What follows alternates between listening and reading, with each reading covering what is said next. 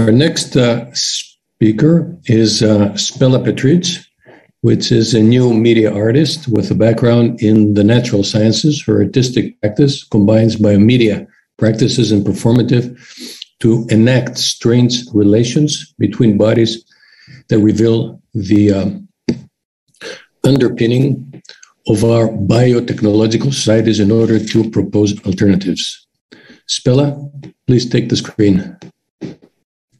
Yeah, thank you so much. Thank you for inviting me to this super interesting conference. A lot of things to say, and I am super happy to hear the previous speakers. I'm going to add upon this some experiences from the art practice, which aims to elaborate on such questions, but also answer the question what to actually do. So I prepared the text, so I'll read slowly. I hope it's not too complicated to understand.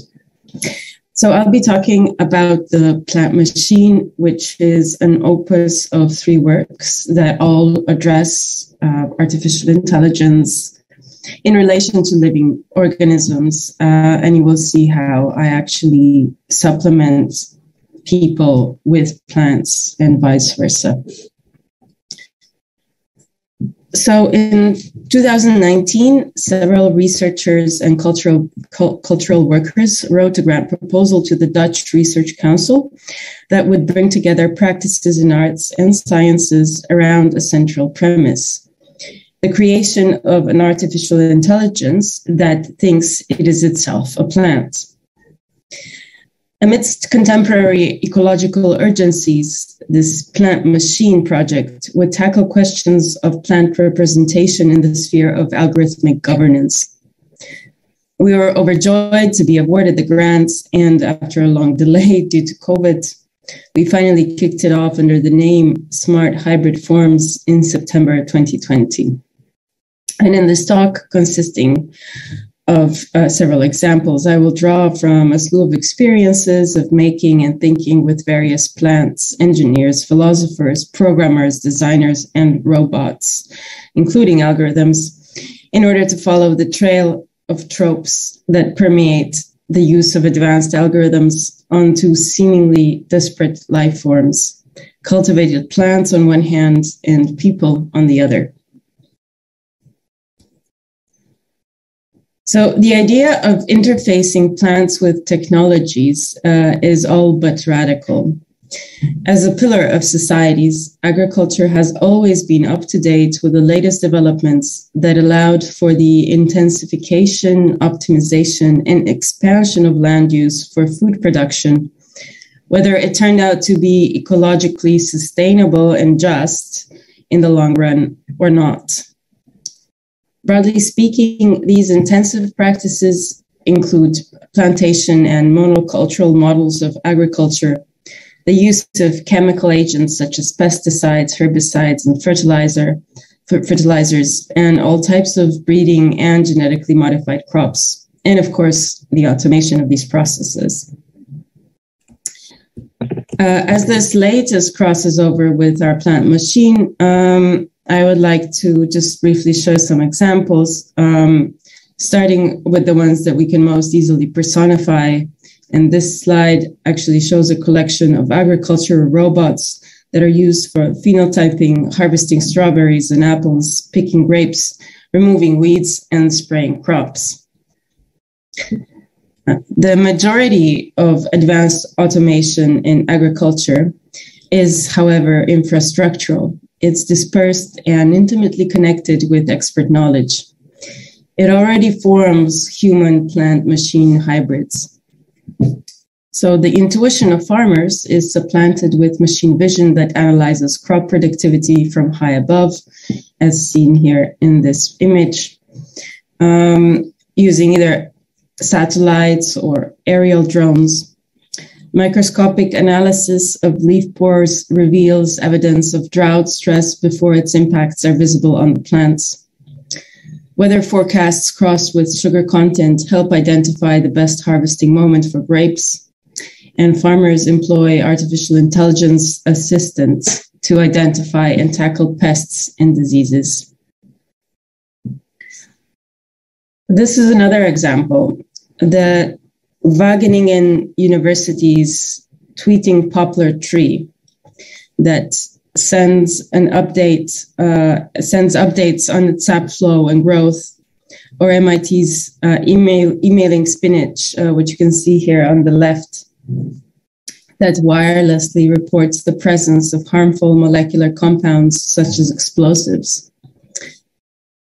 These effective examples of science communication and branding work at least in part because of an underlying desire to communicate with non-humans, in this case plants, along with the prevalent conceptions that advanced enough technology should seem like magic. And we completely buy into this, especially as urban dwellers with little experience of the materiality of plants. We buy into the idea that machine as interface could rescue plants from the so-called silence and help those disconnected from the seasonal life of nature feel again the needs and agencies of the environment beyond the paved streets. So while it acknowledges the loss and longing, this desire for reconnection comes with very little lived experience and also lots of traps. So between these two, between the sort of urban dweller desire to connect with plants and then this high intensity food production of agriculture, is where I also place the plant machine series. So I will start off by first showing you a video.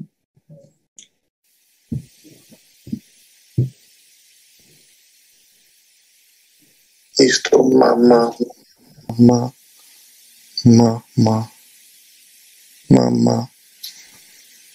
che mi voce ga. Sponti se vidi ga. Mama ga.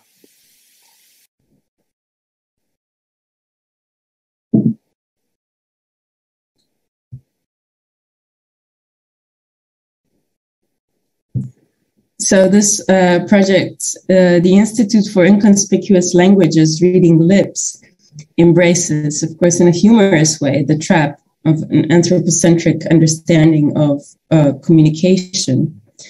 So what we saw there was a camera that follows the opening and closing of microscopic leaf pores, or stomata, as they're called in Latin, through time. Now, stomata present a highly sophisticated plant system that navigates conflicting demands of breathing, photosynthesis, pathogen attack, water availability, etc.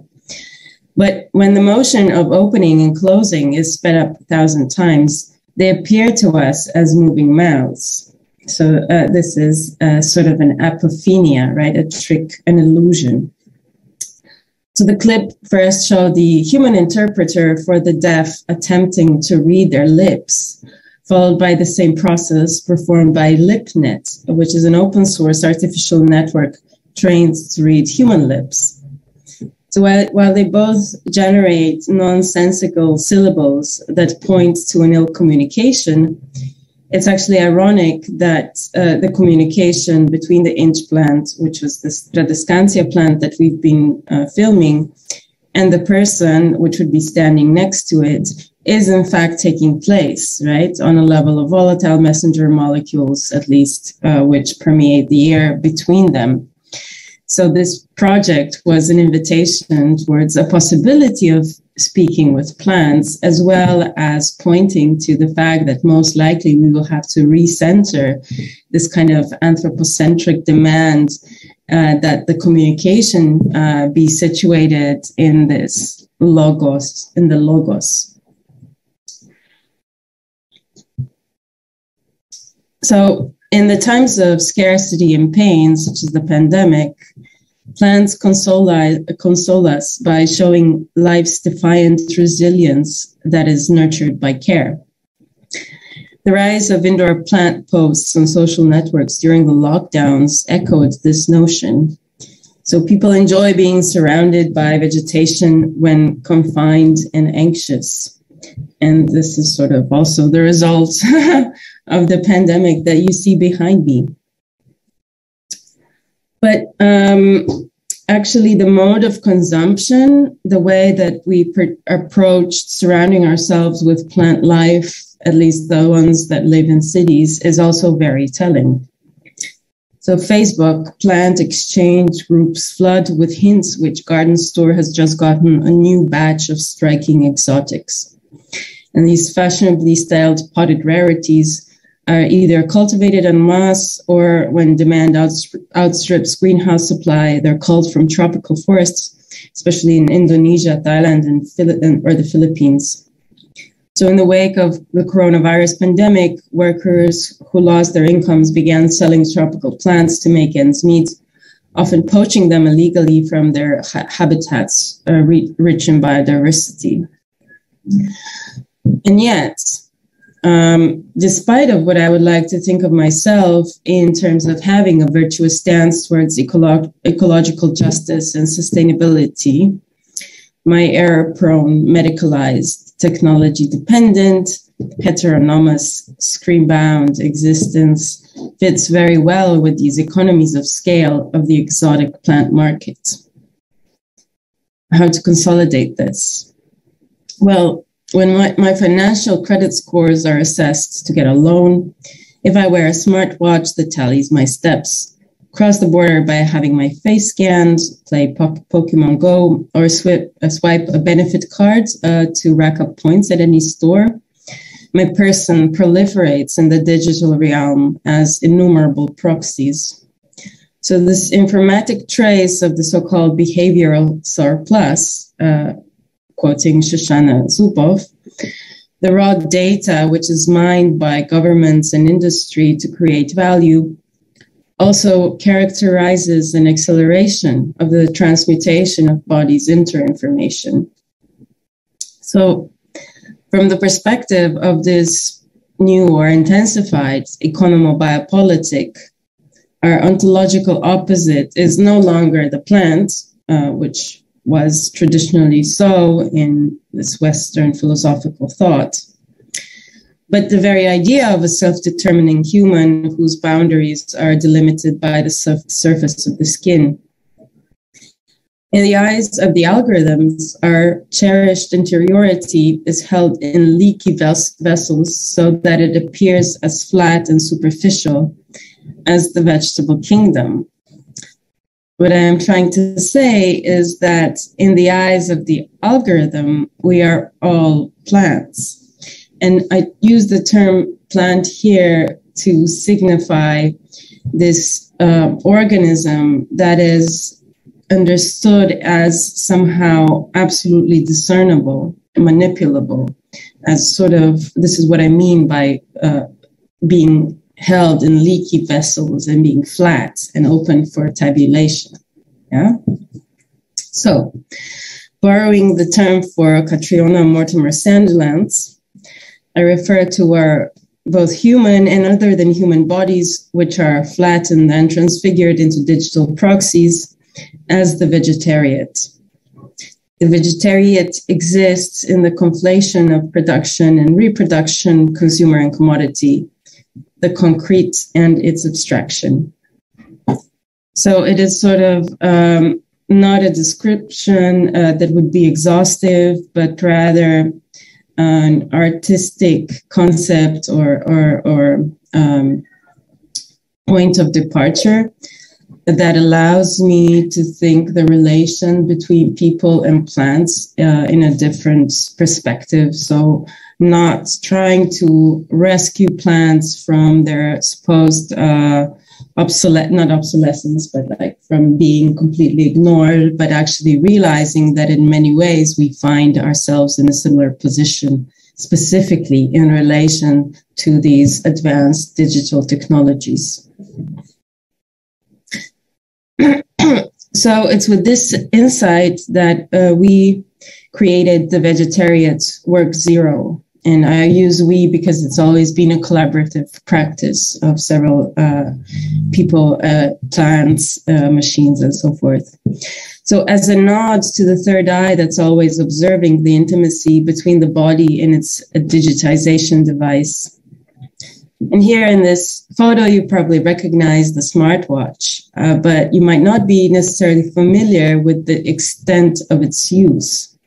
So there were actually cases in the US and also corporate Europe where companies distributed smartwatches or pedometers to monitor and enforce employee fitness, sometimes actually deducting from salaries when activity goals were not, activity quotas were not met. So people instantly turned to device hacking, and they attached the smart bands to their pets or threw them into dryers on cold setting and spun them on drill machines, amassing steps with no human calories burned. So it was sort of a way to transform the step into money, actually. So this really offered a nice way to think this relation. In work zero, the drill machines are operated by the cellular excitation of sexy household plants detected by minimally invasive electrodes and supersensitive DIY amplifiers. So basically, electrodes are inserted into the plant, and then the organically generated voltage, which would be kind of like signals that travel through our nerves. There's a similar process happening in plants as well. So that voltage is amplified and it pushes the mechanical trigger on the drill machine. And then on the drill machine, there's one of 12 different smartwatch devices that are spun around and thus tricked into registering plant cellular activity as steps. And this electrochemical potential is used as the element of plant being that directly matches our anthropocentric timescales. And it's made apparent and delivered as an endless stream of data to the gluttonous big others. In this case, mostly in China, since the smartwatches were purchased on AliExpress. So despite their predominantly subtropical origin, these plants of Instagram have an extraordinary capacity to become invisible within the contemporary indoor environments, while they withstand poor light conditions, inconsistent watering regimes, and general neglect. And so given the opportunity, these faculties make them great workers towards a persistent, low-key, low-maintenance representation of other than human entities in the sphere of total body surveillance. And I mean, again, this is a little bit of a humorous take on this relation, but what the project points to is the fact that algorithms as such are sort of indifferent to the entity that produces the data that they collect. So it's sort of a limitation of the extent of this body of the AI, so where it draws the data from. And I think it's sort of like an interesting intervention that helps us think along the lines of the surveillance, but also the representation of, like I said, non-human entities. So, okay, as we tackle the adversity of becoming statistic in yet another disillusionment with humanist values, we also find ourselves in good company. The resilient and uncontainable verdant creatures, plants, show us how to thrive under the conditions where they have been denied capacities other than those that make them manipulable and useful within the monocultural bottom line of efficiency, accumulation, and progress. So my research is guided by precisely this, a desire to code for a future that builds upon the capacities of this vegetariate to engage in the pleasure and resilience of being together and thriving under these conditions. And what you have seen here in the background is actually a study of a cucumber plant moving its tendrils as it grows. So the tendrils are actually processes that appear opposite each leaf, and they're used by the plants to sort of hang on to some sort of vertical surfaces in order to just, lift itself up from the ground, avoid a little bit of fungus, come closer to the light. And actually, this plant was, after a lot of research, chosen as the one to be included in the artwork play, PLAI, which I will be explaining. So in play, we cautiously explore if and how it would be possible to use the same state-of-the-art agricultural technology that I've sort of mentioned before, and aim it towards something that is outside the bounds of production and oriented towards the erotics of being alive in the metroscape. And I use here erotics following Audre Lorde's the uses of the erotic, where she actually defines this as some sort of innate power that once you're in touch with the erotic, you're able to overcome much of the anxiety and arrests driving forces of the oppressive nodes in society. So when I speak about the erotic, it's not meaning a pornographic or like even like a sexual type of being in touch with the pleasure, but basically this freedom to choose what is that which will engage you in this freedom of being alive. So in play, and it's spelled PL''AI, denoting plants and AI, the aim was to bring together a group of engineers, plants, philosophers, designers, cooks, and computers in this diverse vegetarian posse to create an AI-equipped robot that would be able to enter plant time to basically play with cucumber plants. So we make use of computation to produce a relation with plants which cannot be verified within the same epistemological frame, I'm referring to science, and it therefore escapes its control. So it's important that we understand that the robot here was not standing in for a sort of an emancipated entity, but rather a prosthesis that could possibly, with as little constraints as possible, enter plant time and play with the plant. And this is ontological play. So it's not about a game. It's about curiosity and expression of freedom, and this potential to, manifest, and I will say something a bit controversial, the joy of life. A play is interesting because it is very hard to define it for sometimes even within, the human species, let alone interspecies encounters. And we have learned to recognize it in cats and dogs.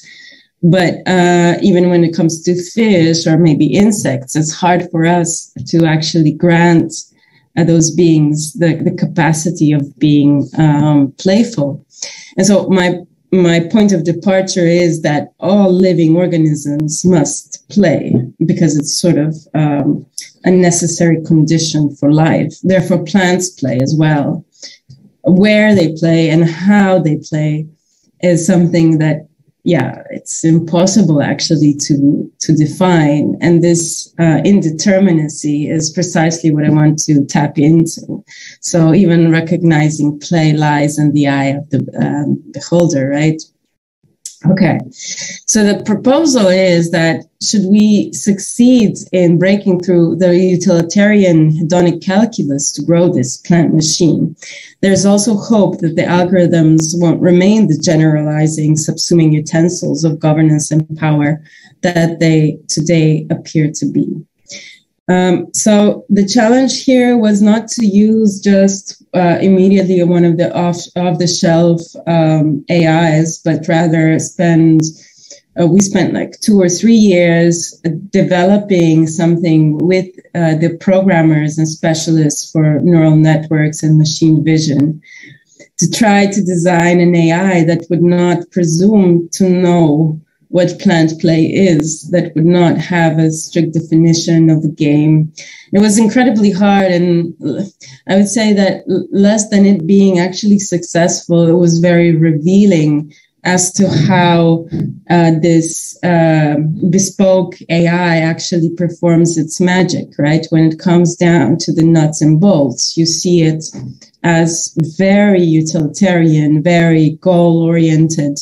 And I think the magic is lost, which is, I think, also sort of the point of lay people like myself engaging with this technology, to become more aware of how it actually operates, what its limitations are, but also its potential uses. So we ended up choosing a very simple algorithm, an autoencoder. For those of you that probably that know what it is, you will say it's not even AI. But I would say that actually the point of this was really to not create such a sophisticated AI, but rather introduce this as a potential drive towards making AI robots, towards making these machines.